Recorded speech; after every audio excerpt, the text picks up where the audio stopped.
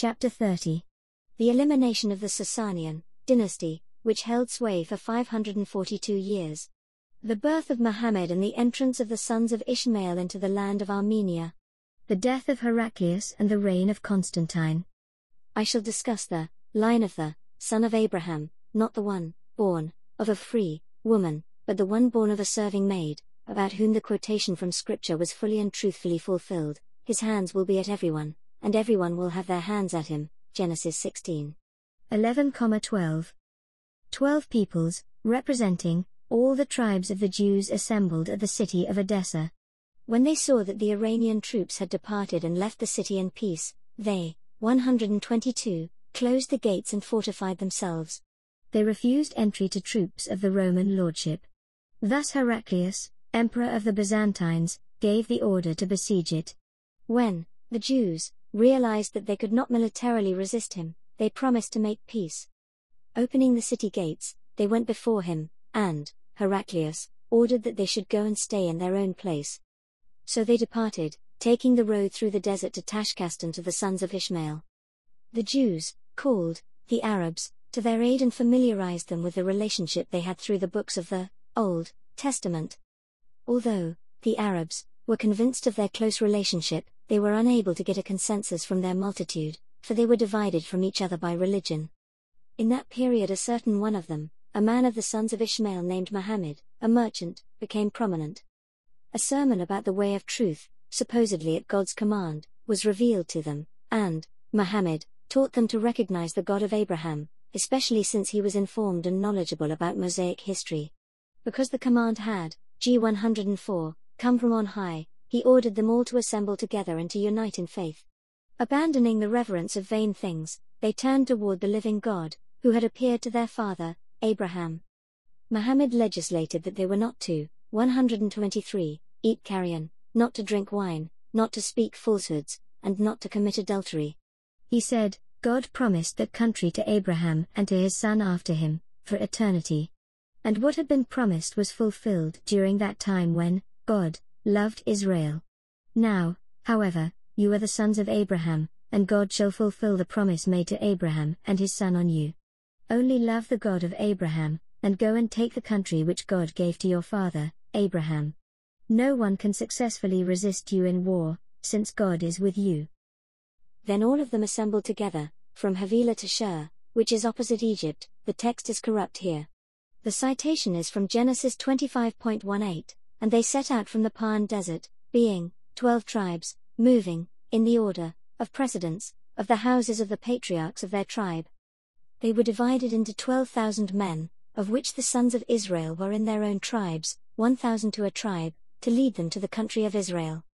They traveled army by army in the order of precedence of each patriarchy: Neviot, Kedar, Abiel, Mibsam, Mishma, Dumah, Massa, Hadad, Tema, Jator, Nephish and Kedemah. Genesis 25. 13-16. These are the peoples of Ishmael. They reached Moabite Rabbath, at the borders of 124, Reuben's land. The Byzantine army was encamped in Arabia. The Arabs fell upon them suddenly, struck them with the sword and put to flight Emperor Heraclius' brother, Theodosius. Then they turned and encamped in Arabia. All the remnants of the sons of Israel then assembled, G105, and united, becoming a large force. After this they dispatched a message to the Byzantine emperor, saying, God gave that country as the inherited property, Icaluits Shor-Hangitian, of Abraham and of his sons after him. We are the sons of Abraham. It is too much that you hold our country. Leave in peace, and we shall demand from you what you have seized, plus interest. The emperor rejected this. He did not provide a fitting response to the message but rather said, the country is mine. Your inheritance is the desert. So go in peace to your country. And Heraclius started organizing brigades, as many as 70,000, troops, giving them as a general, a certain one of his faithful eunuchs. He ordered that they were to go to Arabia, stipulating that they were not to engage them, 125, in war, but rather to keep on the alert until he could assemble his other troops and send them to help. Now, the Byzantines reached the Jordan and crossed into Arabia. Leaving their campsite on the riverbank, the Byzantines went on foot to attack the Arabs' camp. The Arabs, however, had placed part of their army in ambuscades here and there, lodging the multitude in dwellings around the camp. Then they drove in herds of camels which they penned around the camp and the tents, tying them at the foot with rope. Such was the fortification of their camp. The beasts were fatigued from the journey, and so, the Byzantines were able to cut through the camp fortification, and started to kill the Arabs. But suddenly the men in the ambuscade sprung from their places and fell upon them. Awe of the Lord came over the Byzantine troops, and they turned in flight before them. But they were unable to flee because of the quicksand which buried them to the legs. There was great anxiety caused by the heat of the sun, and the enemy's sword was upon them. All the generals fell and perished. More than 2,000 men were slain. A few survivors fled to the place of refuge. The Arabs crossed the Jordan and encamped at Jericho. Then dread of them came over the inhabitants of the country, and all of them submitted. G 106. That night the Jerusalemites took, 126, the cross of the Lord and all the vessels of the churches of God, and fled with them by boat to the palace at Constantinople. The Jerusalemites requested an oath from the Arabs, and then submitted. The emperor of the Byzantines was no longer able to assemble his troops against them. The Arabs divided their army into 3 parts. One part went to Egypt, taking territory as far as Alexandria. The second part went north, to war against the Byzantine Empire. In the twinkling of an eye they had seized territory stretching from the sea to the shores of the great Euphrates River, as well as Edessa and all the cities of Mesopotamia, on the other side of the Euphrates River. The third part of the Arab army was sent to the east, against the kingdom of Iran. In that period the kingdom of Iran grew weaker, and their army was divided into 3 parts. Then the Ishmaelite troops who were gathered in the east went and besieged Ctesiphon, since the king of Iran resided there. Troops from the land of Media, Maritz, some 80,000 armed men under their general Rostam assembled and went against the Arabs in battle. Then the Arabs left the city and crossed to the other side of 127, the Tigris River. The Iranians also crossed the river, pursuing them. And they did not stop until they reached their borders, at the village called Hertishan. The Arabs continued to pursue them, eventually going and encamping in the plain. Present were Mushim Mamikonian, son of Dawit, the general of Armenia with 3,000 armed men, and also Prince Grigor, lord of Syunik, with 1,000 men. The Iranian and Arab armies attacked each other, and the Iranian forces fled before them. But the Arabs pursued them, putting them to the sword. All the principal Naxaras died, as did General Rostam. They killed Mushim and 2 of his sister's sons, as well as Grigor, the lord of Syunik, along with 1 son. Some of the Iranian troops escaped and fled back to their own land. The remnants of the Iranian forces assembled in Atratakan at one spot and made Zahoksazat their general. Then they hurried to Ctesiphon and took the treasury of the G 107 kingdom, the inhabitants of the cities, and their king, and then hurried to get back to Atratakan. But as soon as they had departed and gone some distance, the Ishmaelite army unexpectedly came upon them. Horrified, the Iranians abandoned the treasury and the inhabitants of the city, and fled. Their king also fled, winding up with the southern troops. Now, the Arabs took the entire treasury and returned to Ctesiphon, taking the inhabitants of the cities along too. 128, and they pillaged the entire country. The venerable Heraclius ended his life in ripe old age. He reigned for 30 years, 610 to 4041. Heraclius made his son Constantine swear to have clemency upon all those transgressors whom he had ordered exiled. He made him vow to send each back to his place, and to bring back the aspect, his wife and son, and to establish him in his former rank. Should he want to go to his land, as I have sworn, and may my oath not be false, release him, and let him go in peace. Heraclius died and his son Constantine ruled. But no one was chosen as general of the land of Armenia, since the princes were disunited and quit each other's presence. The polluting army of the Arabs arose from Asoristan and came through the valley route to the land of Taran. They took Taran, Znunik and Agiovit, and then, going to the Bakri valley via Ordspoy and Gogovit, poured into Eret. None of the Armenian troops was able to carry the bad news to the Awan of Dwin. There were, however, 3 of the princes who went and gathered the dispersed troops, Teodoros Vahuyuni, 129, Zakian Ahawagian, and Shapu Amachuni. They fled to Dwin, reached the Metsama bridge, crossed it, destroyed it, and then they went to take the bad news to the Awan. All the people of the land had assembled in the fortress, and they had come in harvest time for the vineyards. Theodoros went to the city of Naxjawan. The enemy Busher reached Metsamor bridge but was unable to cross over, G108. However, the Arabs had as a guide Vardik, prince of Mok, who was called Aknik, Little Eyes. Crossing the Metsamor bridge, they raided the entire country. They accumulated a very great amount of loot and captives, then came and encamped by the edge of the Zozrakat forest. On the 5th day of the Arabs' sojourn, on a Friday, the 30th of the month of Tre, the 4th month in the Armenian calendar, November, they came against the city of Dwin, and it was betrayed into their hands. For they set fires here and there, and drove away the guards on the wall by smoke and by shooting arrows. They then erected ladders, scaled the wall and, once inside, opened the city gates. The army of the enemy poured inside and put most of the city to the sword. Then, taking the loot and booty of the city, they departed and encamped at their same campsite. After passing some days there, they arose and departed by the same route they had come. They had a multitude of captives with them, some 35,000 souls. Now the prince of Armenia, the lord of Rushtunik, who had been concealed in an ambuscade in the district of Gogovit, went against the Arabs with few troops. But he was unable to resist, and so fled before them. The Arabs pursued Rushtunik's troops, killing many of them. Then they went to Asoristan.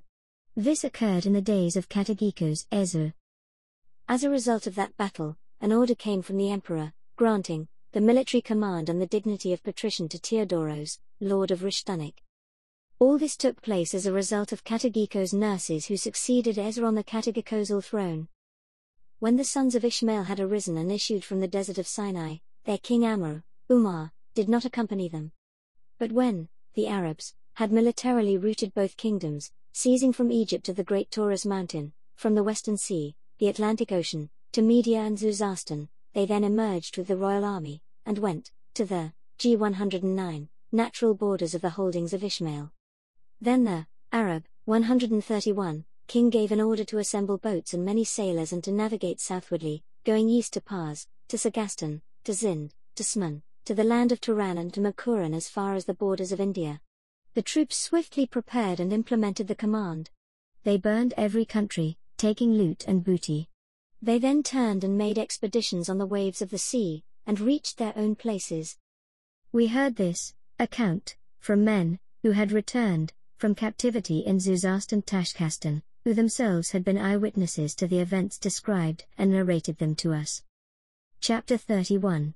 Regarding the Jews and their wicked plans.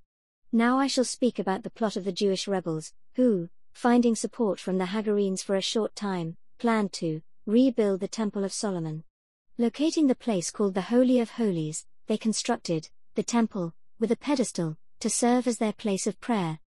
But the Ishmaelites envied the Jews, expelled them from the place, and named the same building their own place of prayer.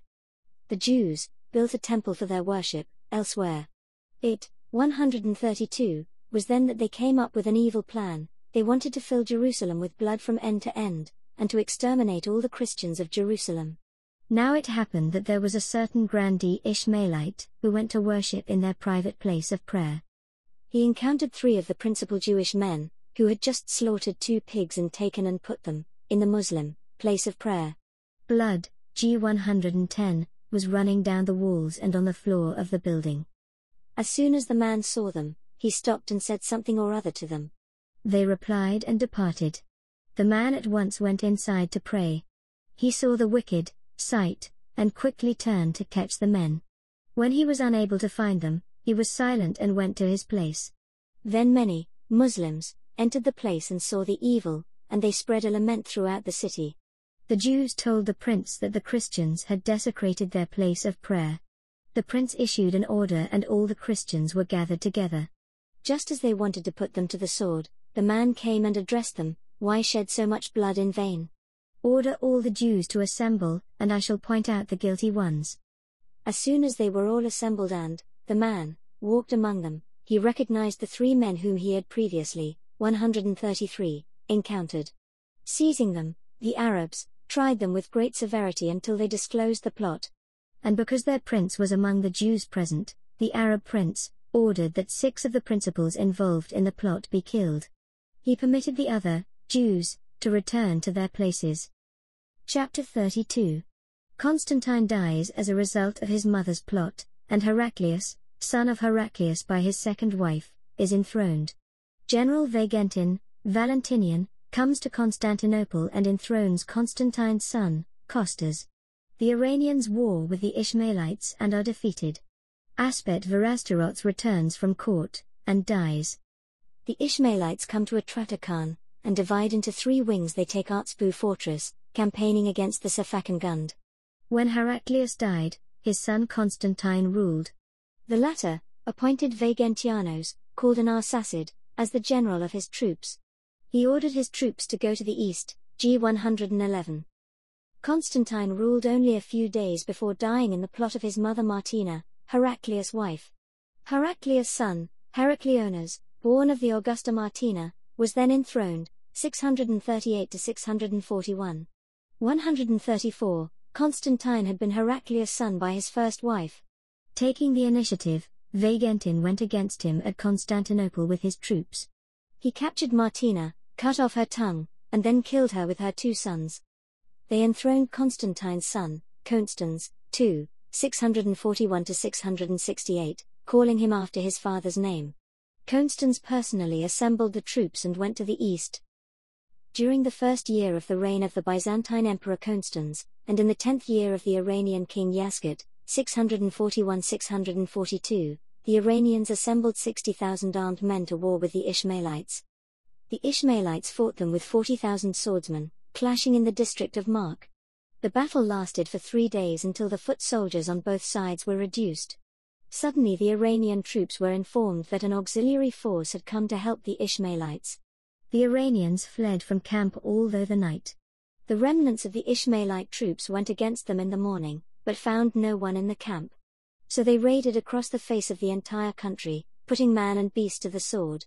They captured 22 fortresses and killed everything alive in them. But who can relate the incredible disasters inflicted by the brigand Ishmael who whipped up sea and land? The prophet, 135, Daniel long ago prophesied that such difficulties would come upon the earth. He spoke of the 4 beasts which represent the 4 kingdoms which arose on the earth. The first was the Western Kingdom, which is Byzantium, represented by a human-like beast. Its wings were plucked off, and it was lifted up from the ground. He said that this was diabolical idolatry. And it stood erect, as a man, and it was given a human heart. Behold, the second beast resembles a bear. It is, g. 112, in the east and is called the Sasanian kingdom. And the bear had 3 ribs in its mouth, the kingdom of Persians, Medes and Parthians, and they said to it, Arise and devour much flesh. Everyone knows how it ate. Now the third beast was like a leopard with 4 wings of a bird, and possessing 4 heads. The winged leopard represents the northern kingdom, Gog and Magog and their 2 comrades to whom had been given authority to fly in force to the north. Now the 4th beast was awesome and dreadful with teeth of iron, and claws of copper. It would eat and devour then stomp the residue with its feet. This 4th emerged from the south and represents the Ishmaelite kingdom as the chief of the angels said, The 4th beast will come to possess a kingdom greater than any kingdom, and will devour the entire world. And from the 10 horns, 10 kings will arise, but after them yet another shall arise who in wickedness, 136, will surpass all the previous ones, Daniel 7. In the 2nd year of the venerable Heraclius' grandson Constans' reign, Vagentin planned to deceive the Senate through rhetoric and to personally acquire the throne, such that by crowning him, he would do what he wanted with his military command. He made the yoke of service weigh heavy on the inhabitants of the city, having as his support the 3,000 armed troops which he had brought with him and numerous other troops which had joined him. It was then that the men of the city gathered together before the Patriarch, in the Holy Church of God, and told him that they wanted to eliminate the weight of their service. They sent to Vagentin, telling him to abolish their service, but he did not want to hear it. Now there was a certain one of the princes present, named Antoninos, who said to Vagentin, What is their alliance, what is their plot? Besides, How could they dare to send you such a message? But if you command, I shall go and destroy their alliance and plot, and shall chase each one back to his place, that your, G113, 137, will be done. Vagentin responded, Go and do as you said. Antoninos arose and departed with 1,000 men. As soon as he entered the church, he began severely beating the principals. At this, the patriarch rose to his feet and said, It is too much, and unjust to do what you are doing here. Anton attacked him and slapped him on the jaw, saying, Go to your place. Then the mob became agitated and attacked Antoninos, seizing him and dragging him through the city by his feet. After this they set him on fire. Vagentin was informed, and he was seized with trembling. Just then the mob poured in upon him, dragged him beyond the houses, beheaded him, and then took the corpse to the same place where they had burned Antoninos, and burned that too. Then they confirmed Constans on the throne of the empire. They made Theodoros, a certain one of the loyal princes of Armenia, the general over those in the Byzantine sector. As soon as Theodoros took the military command, he beseeched the emperor as a favor to have clemency on those people who had been exiled to Africa, especially on 138, Aspet, son of Sambat called Zerov-Shum. God made the emperor's heart mild, and he ordered that the exiles be brought to the capital. He received them as though they were beloved personages of the realm. He made Aspet's son Sambat the first Spatharios among all the Spathroi, and a candidate. Thus, in the 5th year of his reign, he returned to the previous order. The emperor also had clemency on Vahunzak-Sahuni and others besides. Constans dispatched a certain prince named Tuma to Armenia. He arrived, and did not want to destroy the oath existing between the emperor and the Prince of Mark. He united all the princes and took them with him to the Prince of Mark. He spoke with him about peace. And he received many goods from him and promised with an oath that he would have Theodoros sent to the palace bound, since he was the prince of the land of Armenia. He then returned to the Armenian troops. As soon as Tuma reached the Kotate country, his men suddenly fell upon Theodoros, seized, bound, and had him sent before the emperor.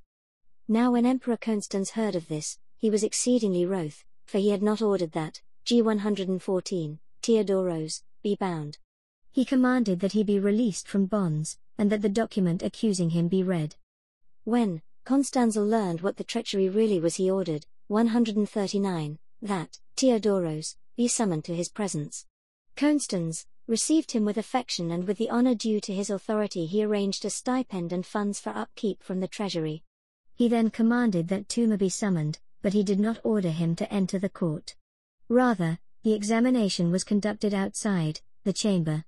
Lord Theodoros Rishtuni was vindicated in his testimony and justice was done to him. Tuma was discredited and dropped from honor.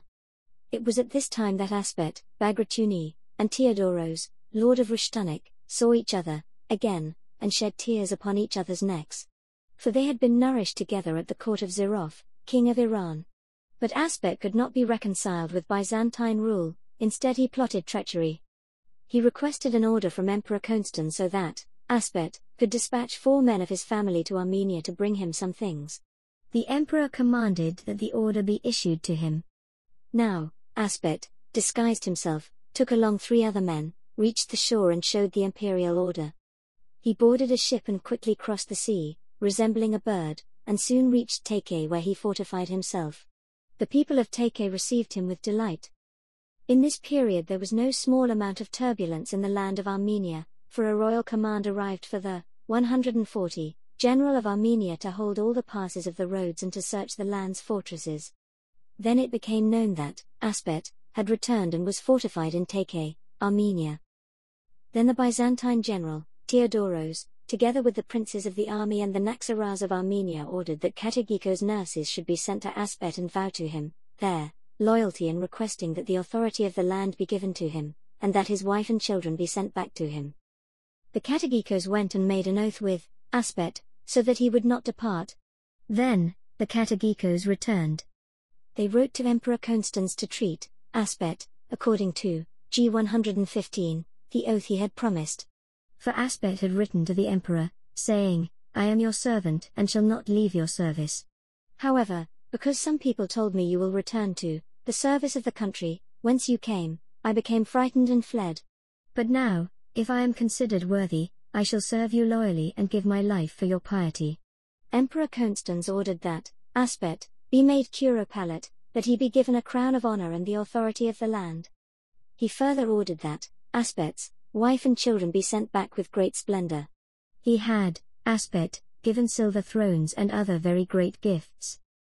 141. Yet, before the Hravatak arrived, before he was honored with the dignity of curopalate, Aspet became ill and died. They took his body and buried it near his father's, at Duriunk. The emperor established Aspet's eldest son, who was named Smat, in his father's dignity, giving him the authority of the Aspetushman of his native Tenutadum.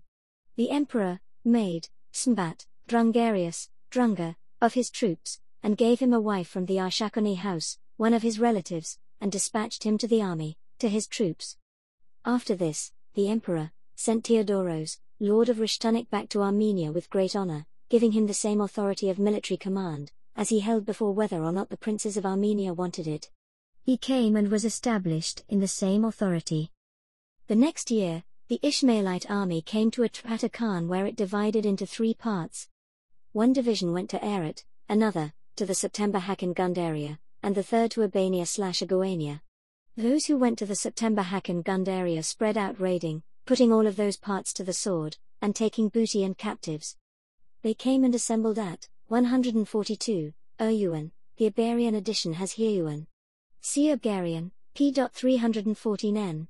512, where he speculates that the original text read her EU and referred to the district of her. They battled with the fortress, but were unable to take it. They went to Ordspoy and were unable to take it. So they departed, encamping across from the fortress of Artsap, near the water. The Arabs began warring with the fortress, and suffered no small amount of injury from those inside. Now there was a secret way out of the fortress from the rear leading in the direction of Asoran. This, G 116, was called Kaxniktuts. Now some men thus descended from the fortress, to go to request an auxiliary force from Daron fortress. And Smat Bagratuni gave them his son, Varaz Sahak, with 40 men. Going at night time, they ascended to the fortress, not taking care to conceal the place. The Ishmaelites found the place and entered the fortress by the very same path. Before dawn they had seized the place. They came across 10 guards asleep, whom they killed. Chapter 33. The Lord frees the captives and destroys the Ishmaelites. Those Arabs who had spread out raiding at Eret strike Take, Iberia/Georgia, and Albania/Agouania. The naval battle between the Ishmaelites and the Byzantines. Procopius, Procop, goes to Muawiyah, prince of the Ishmaelites, 143, and the peace between the Arabs and Byzantines. The deeds of Katagiko's nurses. The dispute over faith with the Armenians. The Armenians reply to Emperor Constans. In the 2nd year of Constans' reign, on a Sunday, the 23rd of the month of Huri, the 2nd month of the movable Armenian calendar, the Ishmaelites shrieked before and behind the fortress and put the inhabitants to the sword. Many were thrown from the height and were killed. After lowering the women and children from the fortress, they wanted to kill them. There was no counting the captives, and there were an extremely great number of cattle, which they seized. But at dawn the next day the general of Armenia came upon them and visited inconceivable destruction on them. Now they were 3,000 select armed men, drawn from all the Ishmaelite forces, but, virtually, none of them escaped. A few, however, fled on foot, and secured themselves in swamp. On that day, the Lord spared the multitude of captives from the Ishmaelites, and greatly destroyed Ishmael. 2 Ishmaelite princes, Uthman, Ortman, and Ogome, Abgarian, Ogbe, p. 317n. 523, died. Great was the triumph of the general of Armenia, and the latter sent to Constans gifts from the booty, 100 of the most, 144, select horses. The emperor and the entire palace were pleased, and Constans sent great thanks to Theodoros. Now that Arab army which was in the Aretian region put to the sword areas as far as Take, Iberia, and Albania/Agouania. They took booty and captives and passed on to Naxchawan, where the other division was battling to take the fortress of Naxchawan. However, they were unable to take it. They took the fortress of Zrum, killing the men, and taking the women and children captive. Now the Arab general, who was in the Palestine area, ordered that a large naval fleet be organized. He boarded a ship, and began warring with Constantinople. But his naval battle did not succeed, for a multitude of Byzantine troops in boats came up before him, and sent the Arabs to the deep, driving off many others with fire, and pursuing those who fled. Nonetheless, Emperor Constans was horrified by the attack, and considered it wise to pay a tax/tribute, sack, and to make peace by means of messengers. The Ishmaelites hurried the Byzantines to complete a peace agreement. Now, 145, Constans, the Byzantine emperor, because he was a lad, did not dare to do so without the approval of the army. So he wrote to Procopius for him to go with him to Damascus, to see Muawiyah, prince of the Ishmaelite army, in order to make the terms of the agreement in accordance with the desires of the troops. As soon as Procopius saw the imperial order and learned about matters from the troops, he went with them to Damascus to Muawiyah, prince of the Ishmaelite army. He revealed the amount of the tribute, stated the limit, made peace, and departed. At that time Nerses, Catagikos of Armenia, decided to build a dwelling for himself close by the holy churches in the city of Vaghashapat, by the road where it is said King Trithat went before St. Gregory. Nerses also built, G118, a church there named after the divine Svartnots, joyous ones, the multitude of heavenly soldiers who appeared in the vision of St. Gregory. He built a lofty structure of stunning beauty worthy of the divine honor to which it was dedicated. Nerses led the course of a river near to the church. He had all the stony areas worked on, and then planted vineyards and trees. To the glory of God, he ordered that a lofty wall be constructed, which by its 146 beautiful design blended with nature. But that rebellious dragon did not cease, and instead, out of its cunning, wanted to war with God. It strove to bring persecution upon the churches of the land of the Armenians. For in the time of Heraclius' grandson, Emperor Constans, it started working the guile of its wickedness, taking as satellites those troops stationed on Byzantine, Armenian, land. Now the Armenians never accepted the Roman communion of the body and blood of the Lord. The soldiers wrote a letter of complaint to the Byzantine Emperor Constans and to the Patriarch, saying, "We are regarded as infidels in this land. For the people here are disrespectful toward Christ God's Council of Chalcedon and the Tome of Leo, and they anathematize them." Then the emperor and the patriarch ordered that an edict be written to the Armenians telling them to unite with the faith of the Romans and not to despise the council or the tome. Now there was, in Constantinople, a man named Dawit from the village of Bagrawan who had studied the art of philosophy. Constans ordered that he be dispatched to Armenia to eliminate the opposition. All the bishops and Naxaras of Armenia assembled in Duin by the Christ-loving Catagikos, Nerses, and the pious general of Armenia, Theodoros, Lord of Rishtunik. They saw the emperor's 147 order, and listened to the philosopher who taught the division of the Trinity according to the Tome of Leo. Having heard this, they did not agree to replace the correct doctrine of St. Gregory with the Tome of Leo.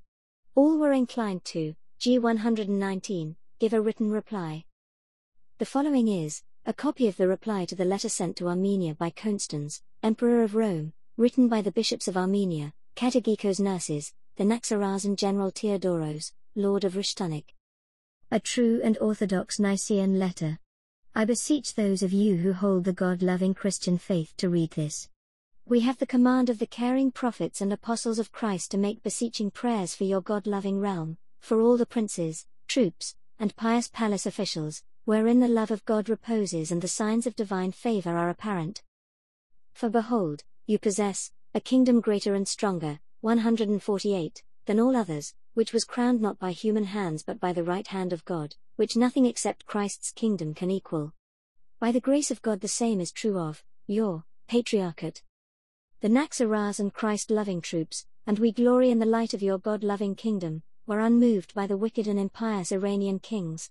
For when they abolished the kingdom, and destroyed all the troops of the land of Armenia, taking men and women into captivity, brandishing swords at the survivors and trying to convert us to fanaticism, they were unable to do so.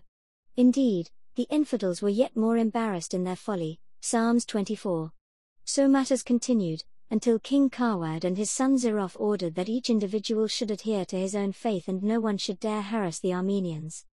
All are physically our servants, but as for spiritual matters, he who judges souls knows about them. Then there was Ormazd's son Zerov who, g. 120, after capturing Jerusalem, ordered all the bishops of the east and of Asoristan to assemble at court. He said to them, I hear that both sides are Christians, yet that one group anathematizes the other. What do they regard as just? Now, 149, let them come together at the royal court so that what is correct will be confirmed, and what is false will be rejected. So all the bishops and priests and believers in those parts assembled, and the king established as their ostakan Smat Bagratuni, who was called Zerovshnam, and the chief physician of the court.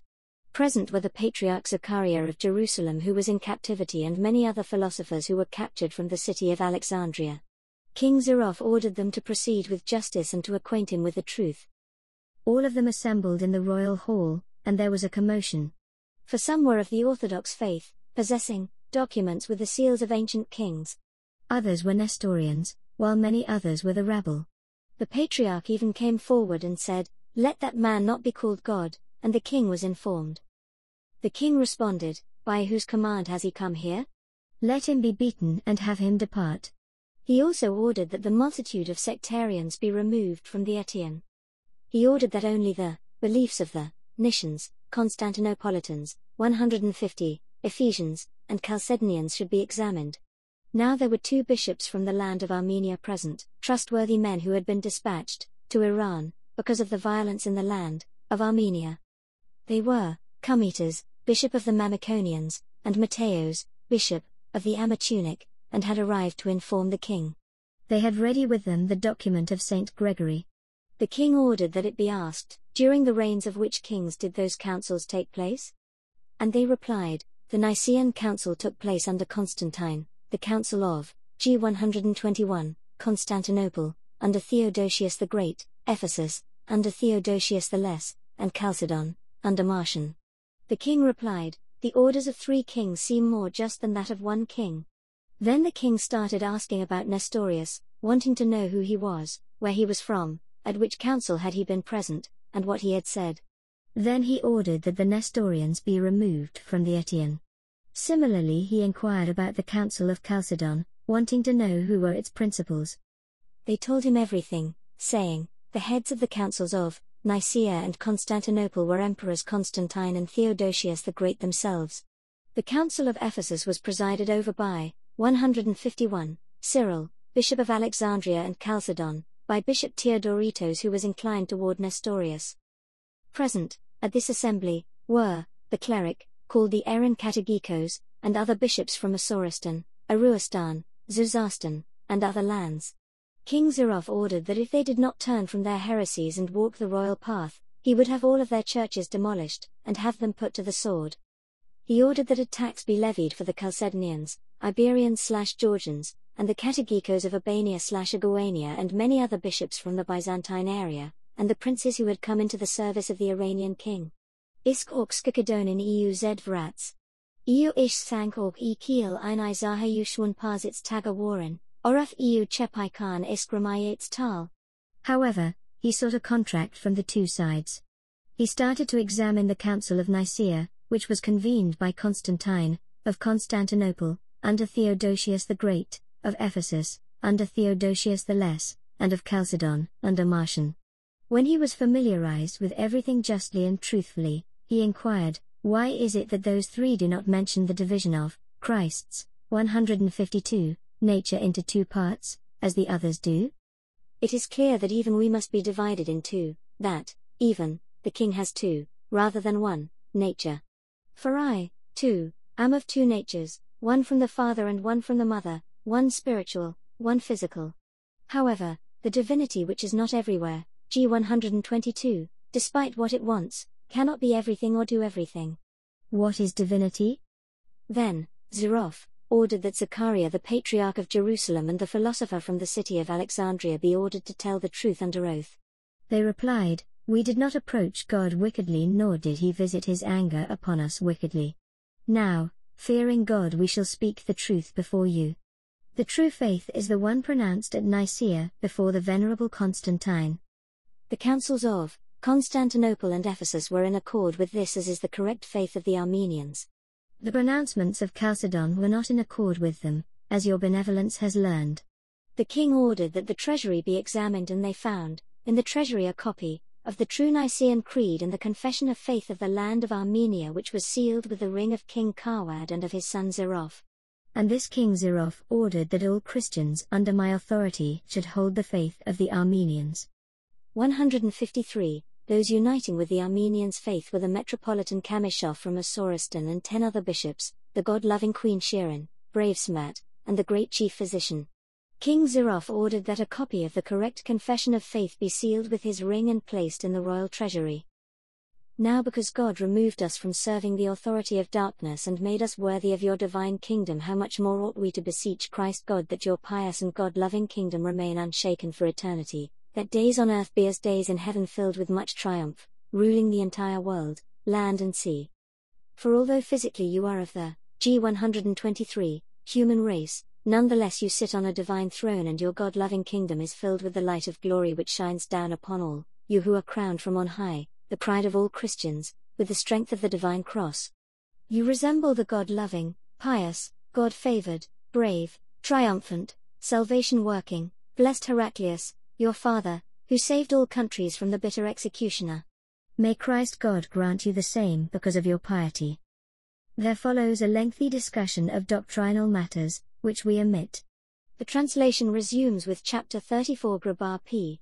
135. 154 Chapter 34. The attack of the Hagarenes, and events in Rome. Once again I shall speak about the evil which befell us in our time, regarding how the veil of ancient faith was torn, and how that death-bringing dry heat breathed upon us and scorched the tall, beautiful, leafy trees of our tender orchards. And this is the truth, for we sinned against the Lord and angered the Saint of Israel. Should it please you to heed me, he said, you shall take the land's goodness. But should you wish not to listen, the sword shall devour you, for this was uttered by the mouth of the Lord. This same whirlwind was seen above Babylon and then reached every country. For Babylon is the mother of all nations and its realm, the kingdom of the north. Now further south of them, namely, the Indians and the peoples dwelling in the great desert, were the disowned sons of Abraham, born of Hagar and Keturah, Ishmael, Amram, Mogan, Madian, Yigzan, Yesbok, and Melissor. And the sons of Lot were Ammon and Moab, and those of Esau were Edom, and there were others yet, who dwelt to the north of the southern Indians in the enormous and vast desert, being disowned, 155, by Moses and the children of Israel. The prophet said about them, they are as a storm which comes moving from the south, from the terrible desert. That is the large and terrible desert, I mentioned, from which came that whirlwind of peoples, arising as a storm, and seizing and trampling every country. And the saying was fulfilled, that the fourth beast will create a fourth kingdom upon the earth, more wicked than all other kingdoms, which will make a desert of every country. G 135. Now what shall I say about the agitation and calamitous disasters taking place within the empire of the Romans, the empire, which never ceased its internecine warfare? The principal men and advisers of the realm were drowned in blood, since it is said, they were plotting the emperor's death. As a result, all the principal men and the princes of the empire were destroyed, and the inhabitants of the land were reduced, until there was no adviser to be found. Among those killed were Georg Magistros and that virtuous man, Manuel, who was the father-in-law of Aspet Smat, son of Smat the Great, called Zirov Shum. Some say that they observed a glowing light at the place where he was killed. Smat was exiled. For the troops accused him of trying to rebel afterwards. They told the emperor that Smat had said, the 156, Magistros' blood must be avenged. He was a prince of the army there, and liked by all the troops. Smat was prince of the Thracian prince's troops, while Manuel was a Magistros working in Constantinople. Now the emperor did not summon the Magistros with bold authority, since he feared a rebellion of the troops. Rather, he summoned the Aspet Smat and made him swear by the Lord's cross, which he possessed, that he would divulge nothing. Then the emperor sent Smat back to his troops to speak to the Magistros in peace, but to deceive him and bring him into captivity. Now, Smat went but was unable to deceive him, especially since he did not conceal the emperor's words. Then he spoke with all the princes of the army and gave, the magistros, the imperial order. Since they and all the troops were unable to resist the imperial order, they gave him into their hands. They seized and bound him and took him into the emperor's presence. As a result, the troops of the Thracian princes plotted, Smat's, death and said that he was planning to rebel, so that he would be put to death. However, the emperor rejected them and spared, Smat, g. 136. Chapter 35. The Ishmaelites war with the Iranians and destroy their lordship. The death of Yasket. The Medes and the Armenians enter the service of the Hagarenes. Constans comes to Armenia. The Ishmaelites prepare to fight with the Byzantines. Regarding nurses, Catechikos of Armenia. In the 20th year of King Yasket of Iran, AD 652, in the 11th year of Emperor Constans, who was called Constantine after his father, in the 19th year of the lordship of the Ishmaelites, the Ishmaelite army which was in the country of Iran and Zuzastan went eastward to the area known as the Palhor country, which is the land of the Parthians, against Yasket, king of Iran. Yasket fled from them, but was unable to escape, because the Arabs caught up with him close to the Kushan's borders, and destroyed all of his troops.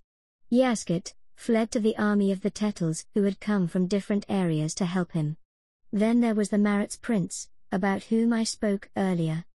He had gone to the east to their king, rebelled, fortifying himself in one place, requested an oath from the Ishmaelites, and went to the desert to serve the Ishmaelites. Now the Tetal troops seized Yasket and killed him. He had reigned for 20 years.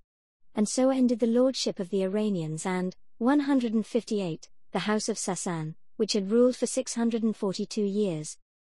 When the king of the Ishmaelites saw the success of these victories, and that he had done away with the kingdom of Iran, he became confident, and when 3 years of the peace provision had passed, the Arab caliph no longer wanted to continue the peace with the Byzantine emperor.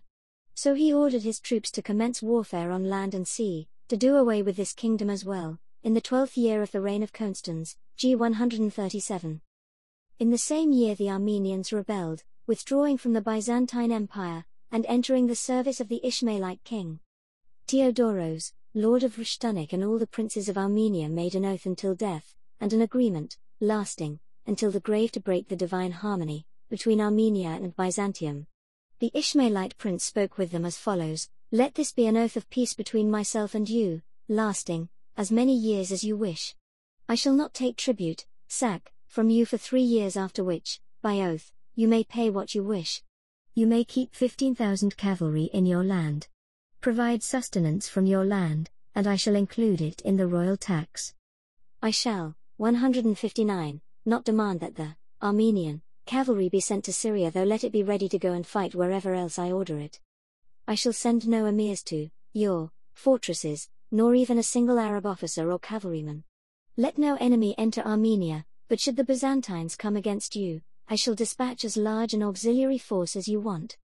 And I swear by God the Great that I shall not break this vow." Thus did the satellite of the Antichrist pull the Armenians away from the Byzantines. This section, unlike the major portion of the book, uses homets, Romans, instead of units, Greeks, for the Byzantine Empire. For although the emperor wrote them many requests and entreaties and summoned them, they did not want to listen to him. Then the emperor said, "I shall come to the city of Karin, and you should come to me. For I want to give you stipends in aid and plan together with you what we should do." Despite this, the Armenians did not want to heed him. All the Byzantine troops complained and grumbled about the lord of Rushtunik and about the Armenians before their emperor about the blows inflicted at Mardotsk. They said, "The Armenians have allied with the Ishmaelites.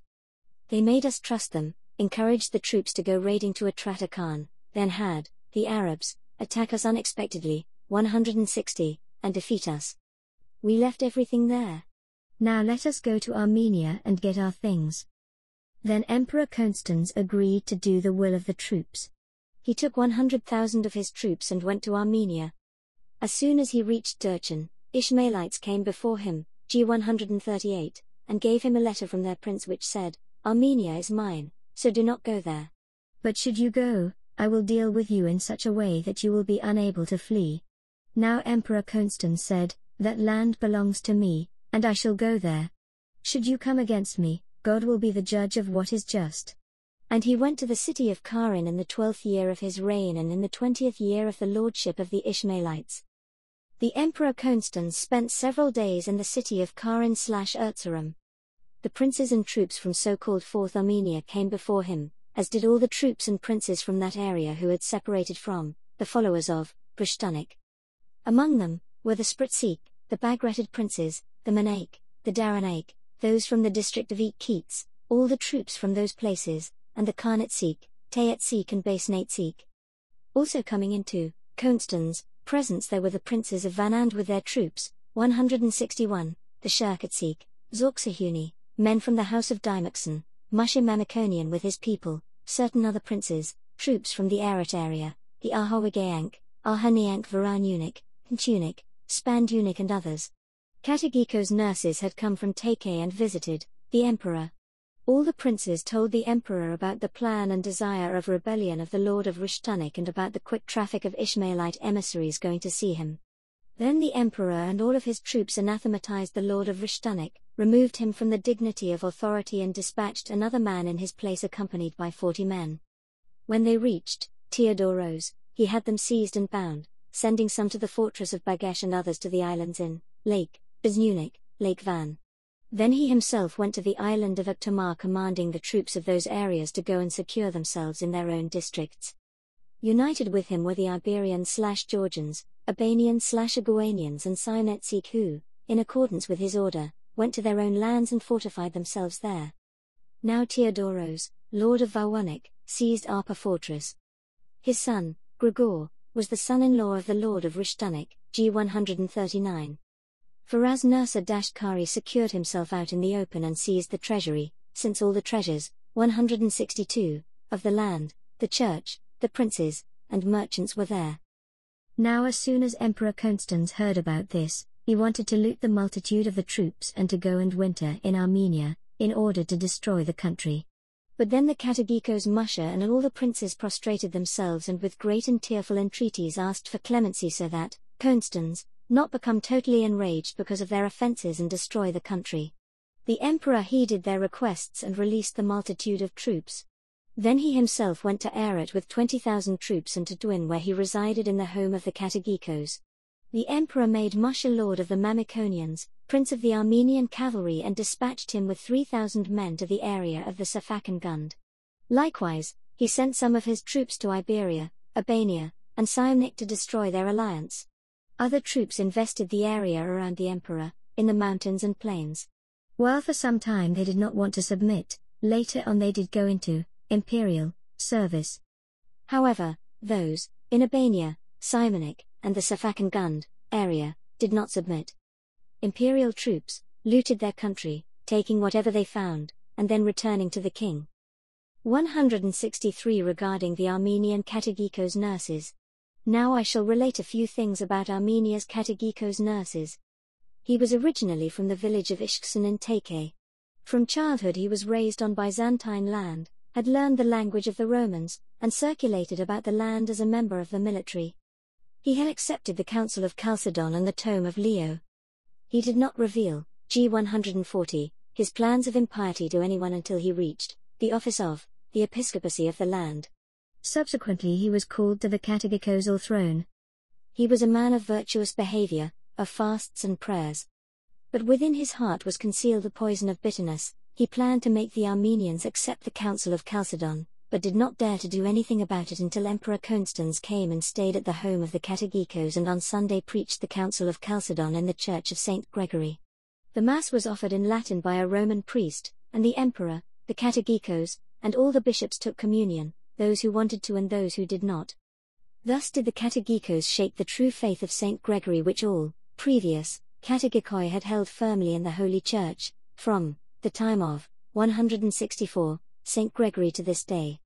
And nurses fouled the limpid, clear waters of the fountains, a plan which he had in mind for a long time, but which he dared not to reveal until that day. But when the time was right, he worked his will, betraying the bishops one by one, and disheartening them with terror. He threatened them, to the point that all of them carried out the command to commune under fear of death.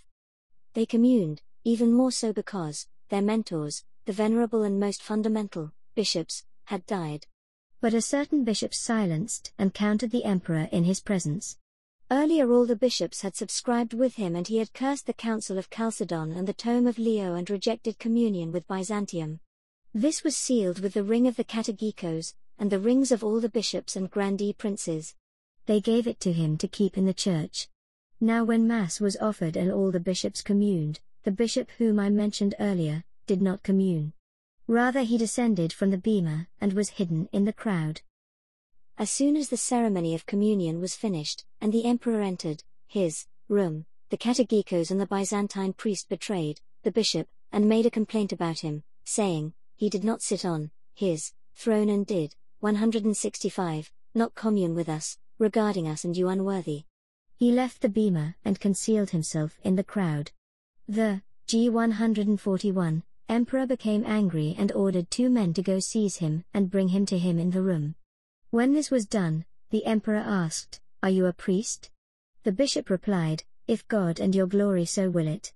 The emperor said, "And who are you that you regard neither me, your king, nor your Catechikos and our father as worthy of communing with you?" The bishop replied, "I am a sinful, worthless man, and unworthy of communing with you. However, should God make me worthy of communing with you, I would consider that I enjoyed communion with Christ at his table and from his hands." The emperor retorted, "Enough of that. Now tell me, is that the Catechikos of Armenia, or not?" The bishop answered, "Indeed, just as Saint Gregory was." The emperor asked, "Do you have that respect for the Catechikos?" "Yes," he said. "Will you take communion with him?" The bishop answered, "Just as with Saint Gregory." The emperor asked, "Then why is it that you did not commune today?" The bishop replied, "Benevolent king, when we had but seen your image painted on the wall we were seized with trembling. Behold, how much more frightening it is, now, to see you face to face and to speak with you directly. We are ignorant benighted people who know, 166, neither your language nor your literature. But if we study first, we shall then master it. May your benevolent command rule by healing." He, the Catechikos, has gone beyond all the religious commands of this land. 4 years ago he convened an assembly and all the bishops assembled here. He had a document regarding the faith made. Then he, I, and all the princes sealed this with our rings. That document is now with him. Order that it be sought and examined. And he was silent. The emperor realized his treachery and reprimanded him a great deal in his own language. The emperor then ordered the bishop to go and commune with the Catechikos. As soon as the bishop fulfilled the emperor's order, he said, "May God bless your benevolent and pious rule forever, and may you rule over all the seas and lands with much triumph." The emperor likewise blessed the bishop, G142, saying, "May God bless you. You did what befits your wisdom, and I am thankful." The emperor hastened to Constantinople with great urgency, to reach it quickly. He departed in haste. He made a certain Marianos the prince of Armenia, and gave him, 167, an Armenian force which was from the area. Now when Emperor Constans left Duin, the Catechikos went with him. The Catechikos went and stopped in Takei and did not return to his place, for the prince of Rushtunik and the other princes with him directed incredible rage at him. Now Theodoros, lord of Rushtunik, and his son-in-law, Hamazasp, lord of the Mamikonians, were lying in ambush at the island of Aktamar. He requested troops from the Ishmaelites and 7,000 men came to his aid. He stationed them at Agiovit and Znunik, then he came and remained with them. When winter had passed and it was close to Great Easter, the Byzantines fled and went to Takei, but were expelled. They were unable to station themselves anywhere, but rather fled to the shores of the Black Sea, destroying the entire country. They captured the city of Trapezen, amassing a great deal of loot, booty, and captives. After this, Theodoros, lord of Rushtunik, went to the Ishmaelite prince Muawiyah in Damascus and saw him with very great gifts. And the Ishmaelite prince gave him clothing made with gold and silver threads and a veil, or banner, after their fashion. Muawiyah gave Theodoros authority over Armenia, 168, Iberia, Albania/Aguania, Simnik, as far as Kapko and the Kora Gate, and released him with honor. Muawiyah stipulated that he should bring that country into service. The breaking of the peace which had existed between Constans and Muawiyah the Ishmaelite prince, took place in the 11th year of Constans' reign. The king of the Ishmaelites ordered that all his troops should assemble in the west and make war on the Byzantine Empire, to take Constantinople and to eliminate yet another kingdom, g. 143. Chapter 36. The letter of the Ishmaelite king to the Byzantine Emperor Constans. The Ishmaelite prince Muawiyah comes to Chalcedon and is vanquished by the Lord. If you want to spend your life in peace, he wrote, abandon that foolish faith which you learned from childhood. Deny that Jesus and turn to the great God whom I worship, the God of our father Abraham. Send the multitude of your troops away from you, back to their own places. I shall make you a great prince in that region. I shall send Ostakans to your city, examine all the treasures, and order them divided into 4 parts. 169. 3 parts will go to me, 1 part to you. I will give you as many troops as you need, and take as tribute as much as you are able to give. Otherwise, how can that Jesus whom you call Christ, who was unable to save himself from the Jews, possibly save you from me? All the troops in the east, in Iran, and Khuzestan, in the Indian area, from Aruistan and Egypt assembled by Muawiyah, prince of the army, who resided in Damascus. They readied military vessels at Alexandria and all the coastal cities and filled the boats with soldiers and war machinery.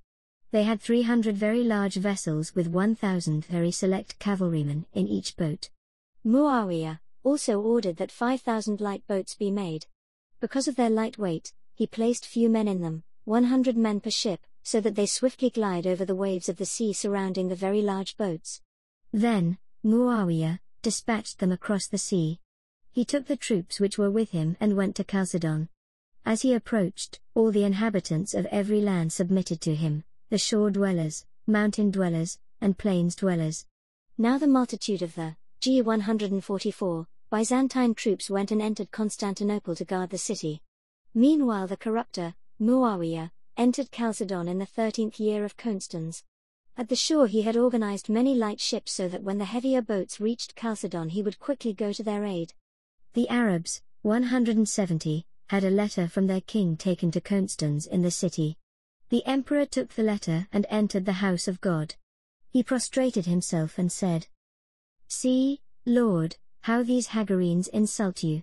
Have mercy upon us, Lord, as we place our hopes in you. Shower them with contempt and avenge your name, Lord. Let them be kept in embarrassed confusion forever and be destroyed in shame. Let them learn that your name is Lord and you alone are high above every country. Constans removed his crown and his purple robes and donned a hair shirt. He sat upon ashes and ordered that a fast be proclaimed in Constantinople after the fashion of Nineveh. Then behold, the large ships arrived at Chalcedon from the Alexandria area together with all the small ships and all their equipment. For they had equipped the boats with engines of war, shooting machines, rock-hurling machines, archers and slingers. They were designed so that when they reached the city wall they would easily be able to go over the wall into the city, from the summits of the towers. When the Arabs were about 2 aspares distant from land, the dreadful power of the Lord was revealed. For the Lord, 171, made a sign and caused a violent wind to blow from heaven. The wind arose, turned into a great storm, stirred the sea from the depths and rose to the surface creating waves as tall as the crests of lofty mountains. The wind which howled at them crashed and thundered like a storm cloud. The abyss gurgled and the towers fell, the machinery was destroyed, the ships were demolished, and the multitude of g. 145 troops sank into the depths of the sea. The survivors were dispersed on planks, and, tossed about by the rising and falling of the waves, were killed. For the sea opened its mouth and swallowed them, and not a single one survived. That day, God with his arm raised, spared the city because of the prayers of the pious Emperor Constantine. The violence of the wind and the churning of the sea did not end for 6 days. When the Ishmaelites saw the dreadful power of the Lord, their hearts broke. Quitting Chalcedon at night, they returned to their own place. The other army which was stationed in the Cappadocia area made war on the Byzantine troops. The Byzantines struck them and then they fled to Aruistan, subjecting Fourth Armenia to looting. When fall had passed and winter was near, the Ishmaelite army came and, 172, encamped at Duin. It planned to go and put Iberia/Georgia to the sword. The Ishmaelite commander communicated with Iberia, by means of a threatening message which said, "Either you enter our service, or you leave the country and depart." But the Iberians did not accept this. Rather, they prepared to resist them in war. The Ishmaelites went against them to make war and to extirpate them completely. Now when they were on the road, cold and the snow of winter fell on them. As a result, they hastily departed for Asoristan, and did not work injustice in Armenia.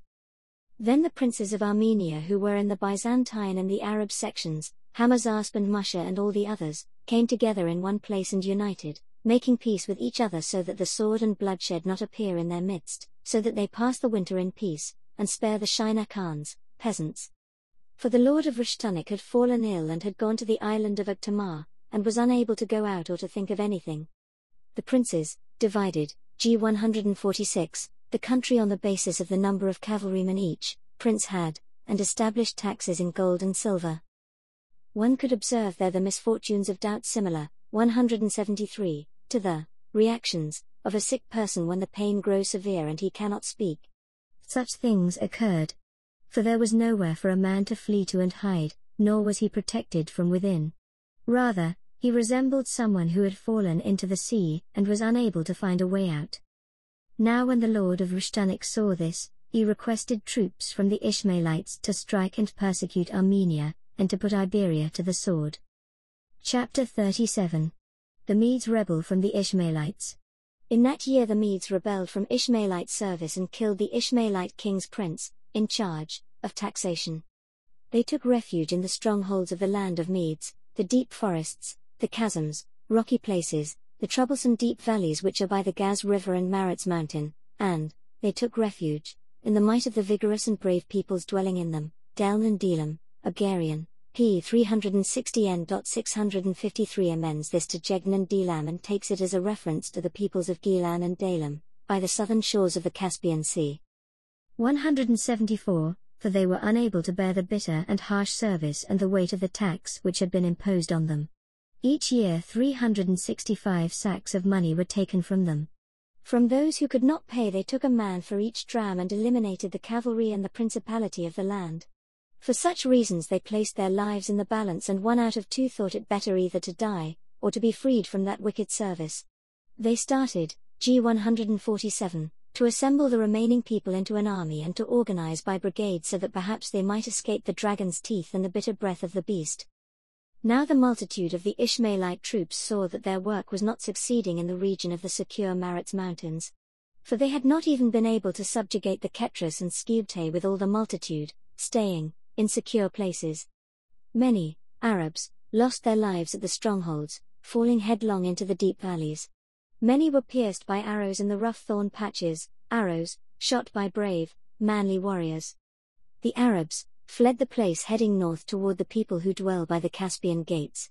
They reached the Kora Pass, crossed it, and destroyed all parts of the land by the foot of the mountain. A small force resisted them, 175, at a place called the Gate of the Huns and struck at them, for they were the defenders of the place. Another army arrived from the Tetel area and the two armies clashed with great violence. The Ishmaelite army was defeated by the Tetel army which struck at them and put them to the sword. Now the survivors were not able to flee through the pass since another Tetel army had come to assist the first army. So, the Arabs headed for the great and rugged Mount Caucasus. Barely going over a side of the mountain, a few Arabs escaped by a hairbreadth, naked, barefoot, on foot, and wounded. Thus did they go to the Ctesiphon area, to the country of their habitation, G148. Chapter 38. Musha rebels from the Byzantines and enters the Ishmaelites' service. The battle of the Ishmaelites with the Byzantines at Naxchawon, the destruction of the Byzantines and the destruction of Armenia. Once more the Armenians quit Ishmaelite service and submit to the Byzantines. Hamazasp, lord of the Mamikonian, becomes Curopelot, as a result of which the Ishmaelites kill the hostages. Discord breaks out among the Ishmaelite army and they separate from each other. Their prince Muawiyah conquers all of them, becomes king, and makes peace among them. Now Musha, lord of the Mamikonians, rebelled in the 176 Byzantine area and entered Ishmaelite service. And in that same year the Ishmaelite army which was in the land of Armenia seized the entire country from end to end. Theodoros, lord of Rishtunik, and all the princes of the land united and entered, Arab, service, hastening to do their bidding in every way, for fear of a terrible death hung over them. In that year the venerable and pious man Artawas Dymaxion was betrayed by a jealous brother and delivered up to the merciless executioner named General Habib, who resided at Ashnak, Arak. He put Artawazd to a very cruel death. Now it was extremely cold winter and the Byzantines were harassing them. But because of the cold, the Arabs were unable to engage them in war. Instead, they arose unexpectedly, crossed the river, and went and fortified themselves at Zari Hawan. When the Byzantines saw this, they did not concern themselves about them, but rather destroyed the fortress of Dwin, went to Naxchawwan and fought with the fortress so that they might destroy it too. The general of the Byzantine army was a certain Morianos who was said to be a trustworthy man. 177. When spring arrived, the army was organized and ready to war with the Ishmaelite army. But Morianos, becoming stubborn, thought that he himself would accomplish the work. The Arabs campaigned against the Byzantines who, g. 149, were fighting with the fortress of Naxchawwan. They struck and put them to the sword and put the survivors to flight. Morianos fled to Iberia. The Ishmaelite army turned back and besieged the city of Karin, battling with it. Since the inhabitants were unable to resist them in war, they opened the city gates and submitted. The Arabs entered the city, gathered up the gold, silver and entire multitude of the city's goods, robbed the entire country of Armenia, Albania/Agawania, and Sionic, and denuded all the churches. As hostages they took the chief princes of the land, their women, and many sons and daughters. Theodoros, lord of the Rishtunic, and his relatives went along with them and took them to Asoristan. Theodoros, lord of Rishtunic, died there. His body was brought to his own district, and he was buried in the tomb of his fathers. Hamazasp, lord of the Mamikonians, son of Dawit, held authority in the land of Armenia. He was a man regarded as 178, virtuous by everyone. But he was delicate, a reader and a scholar, not, like his patrimonial family, skilled and adept at military exercises. He did not enter battle and did not see the enemy's face. But he began to strive for the bravery native to his ancestral house, fervently striving to accomplish an act of bravery as was the wont of his ancestors. He entreated heaven to give leadership and triumph to him and to make him brave. As I said earlier, nurses, the Katagikos of Armenia, departed with the emperor and went with him to Constantinople. He was received there with honor. They gave him goods and released him to his place. He went and remained in Take until the lord of Rishtunic died, and the Arab raids stopped. After 6 years of persecution, he returned to his place and was established on the throne of the Katagikosate, g. 150. He hastened to complete the construction of the church which he had built on the avenue of the city of Vagharshapat. I have futilely strung together words into a history, following the uninspired counsel of my own mind, and not the worthy blessing of knowledge. But I did examine the order of scholars and confirmed my account with the words of the prophets uttered at the command of the Lord. For although 179, the former is quickly fulfilled, the latter is fulfilled for eternity, as the Lord said, "Heaven and earth may pass, but my words will not pass." Matthew 24:35. For from my anger fire will be roused, will burn, and descend to the depths of hell. Jeremiah 15:14. What the Lord said about these people is clear: they will be burned with fire, and the bases of their mountains will be disturbed. Speaking about the tyranny of the Grandi princes, I shall pour out all types of evil upon them, and exhaust them with my arrows. For just as arrows fly from the well-curved bow of a strong man toward the target, so do the Arabs, who come from the Sinai desert to destroy the entire world with hunger, the sword, and great terror. The fact that the fire blazed out in the desert area was clearly indicated by the Lord, when he said, "I shall set incurable snares upon them, the beasts of the desert who will drag their prey here and there across the earth." As the prophet Daniel thundered, the fourth beast is frightful and awesome and very strong. Its teeth are iron, its claws are copper, it eats then spits out and stomps on the food. Daniel 7:7, and so forth. The final words are, the day of 180, their destruction is at hand, and the Lord has come upon them in his preparation. Jeremiah 46:21. This too will be fulfilled in its own time. That same year the Armenians stopped serving the Ishmaelites and submitted to the Byzantines. Emperor Constans made Hamazas, lord of the Mamikonians, Curopelot, giving, g. 151, him a silver throne and authority over the land of Armenia. He gave honors to the other princes and treasures to the troops. When the king of the Ishmaelites saw that the Armenians had withdrawn from him, he had all of the hostages who had been taken from the country, some 1775 souls, put to the sword. Some 22 hostages, who were not in the place with the sole survivors. Now Moshe, lord of the Mamikonians, was unable to quit Ishmaelite service because 4 of his sons were hostages kept by them. The 3 sons of Hamazasp and 1 brother were hostages. However, they sought him and other princes together with their women, to bring them to Syria.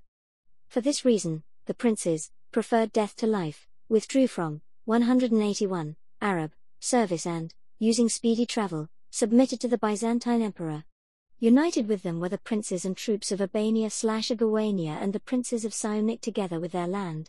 Previously they had been attached to the geographical unit of Atratakan, Yashtsarago and Atrapatakani to the census of Atratakan, until the Iranian kingdom was ended. When the Ishmaelites ruled, they were conquered and united with Armenia. The Arabs arrested Moshe and the other princes who were with him. The Arab king ordered that the other princes who had been arrested should be set free. However, he demanded that Moshe remain with him. Then God sent discord into the army of the sons of Ishmael. Their unity dissolved, they clashed with each other and divided into 4 parts. One part was in the Indian area. Another was that army which held Asoristan and the northern areas. Another was the one in Egypt and in the Tetel region. Another was in the Tashik area and at the place called Ascaron. They began fighting with each other and destroyed each other with endless killings. Now the troops who were in Egypt united with those in the 182 Tashik area and they killed their king and took the multitude of treasures as loot, g. 152. They enthroned another king and returned to their places. Now when their prince Muawiyah, who was in Asoristan and was second to their king, saw what had happened, he united his troops and he too went to the desert. He killed the king whom they enthroned, battling with and severely destroying the troops in the Tashik area. He then returned to Asoristan in triumph. Now the army which was in Egypt united with the Byzantine emperor, made peace and was incorporated. The multitude of the troops, some 15,000 people, believed in Christ and were baptized. But the bloodshed of countless multitudes increased and intensified among the Ishmaelite armies. They engaged in frantic battles and killed each other. Nor were they able to stop even somewhat from wielding swords, taking captives in intense battles on land and sea, until Muawiyah grew strong and conquered all of them. He subdued them, ruled as king over the property of the sons of Ishmael and made peace with everyone, g. 153. Amen.